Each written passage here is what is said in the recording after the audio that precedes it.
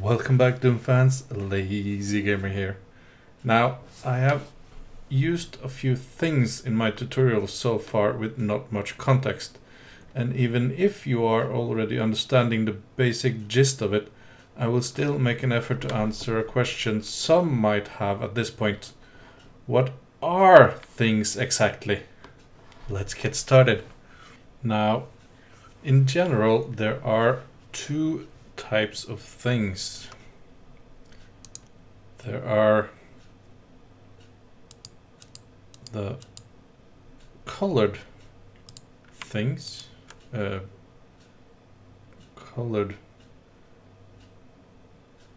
which are in-game things that players can interact with in some way or other. I will show you everything apart from the teleporters, which will get its own episode because that's a mode of transportation. And player start, which you already know about because I showed you that in the first episode, and it's fairly self-explanatory. Most of the others will as well.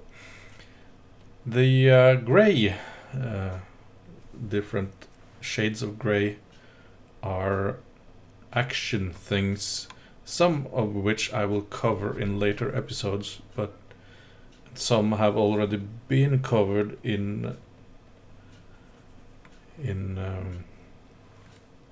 videos outside of this basic tutorials. You might check out my channel later, but we will go through them anyway, even if you can guess most of them, if not all of them. So let's go into visual mode and see. This, of course, is a cacodemon, and it's one of the game's many monsters enemies. I will cover more things on that in the next video, but moving on, this is the final weapon of the game, the BFG 9000.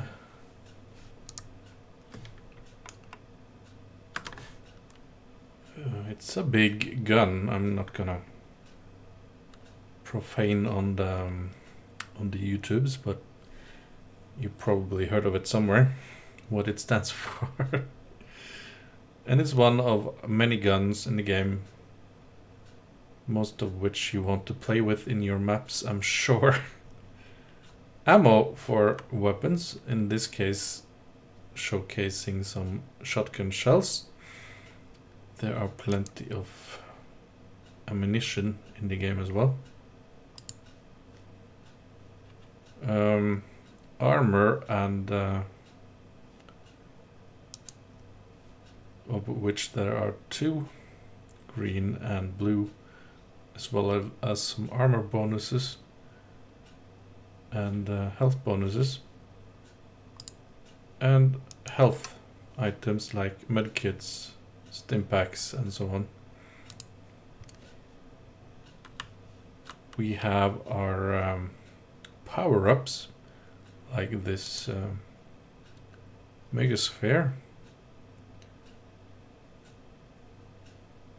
and a few others. We already know about keys. I have shown you. There are basically two kinds. There are key cards and skull keys for hell type of levels, with three colors of each type. And these are basically the same in vanilla Doom. We have the basic obstacle. That's not aligned enough.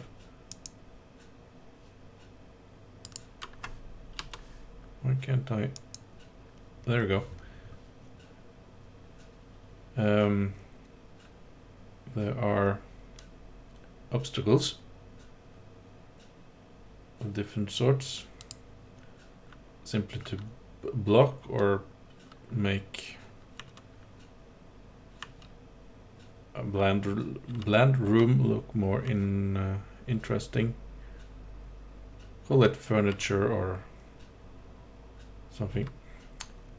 These are defined as light sources, but note that in vanilla Doom they might as well just be obstacles, because they will not illuminate anything. It might show logic why a room is lit. In some modded games, for instance Brutal Doom, they will actually light up. I don't remember if they do so in Beautiful Doom, which is a mod I am using at the moment. That's just Vanilla Plus. And we have decoration, which also is a form of